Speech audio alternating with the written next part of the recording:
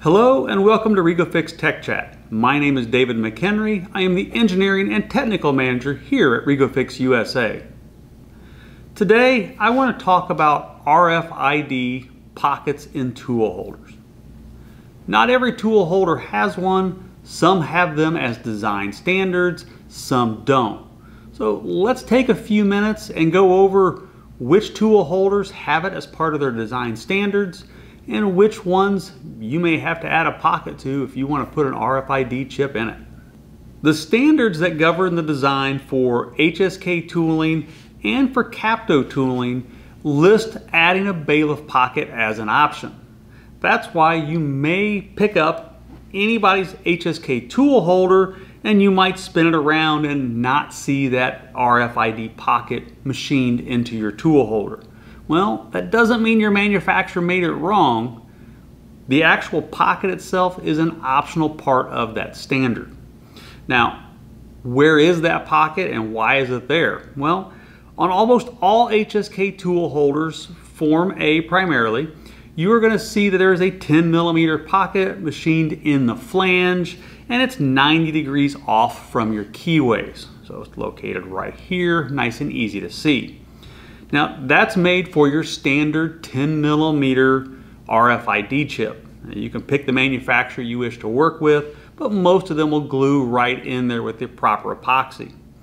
Now, what about holders that don't have these? Because there are some series that don't have them, or like I mentioned, manufacturers that maybe haven't added them.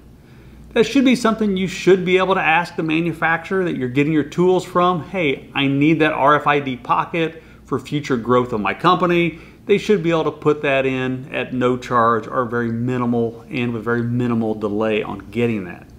Now, just like the HSK standard, the Capto standard also lists the RFID pocket as an option, and you can see it's located right here above the notch on the polygon taper. That gives you a positive reference point for where that should be. It is also a 10mm pocket, and that's good for any of those RFID chips you want to use. Now, both of these standards give you the option and location of exactly where it should go. But what happens with steep taper tools? On steep taper tools, whether it be CAT or BT, and there's the only two I'm going to cover here, the design standards don't cover where to put or how to place the pocket for an RFID chip.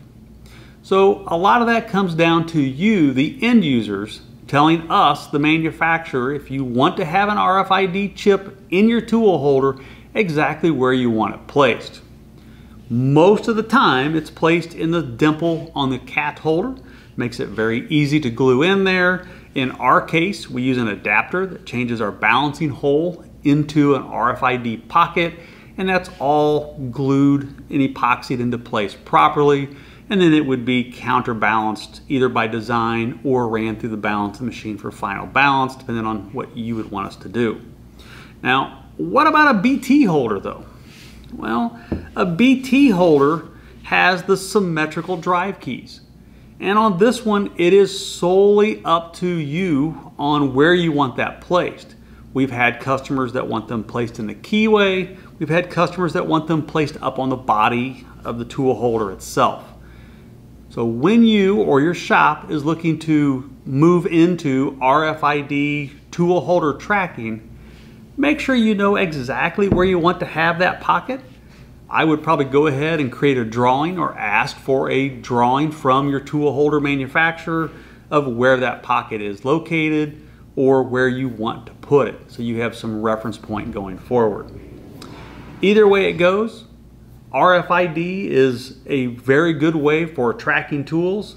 In the future, we will do a short tech chat video on how it works and why you might want to think about it.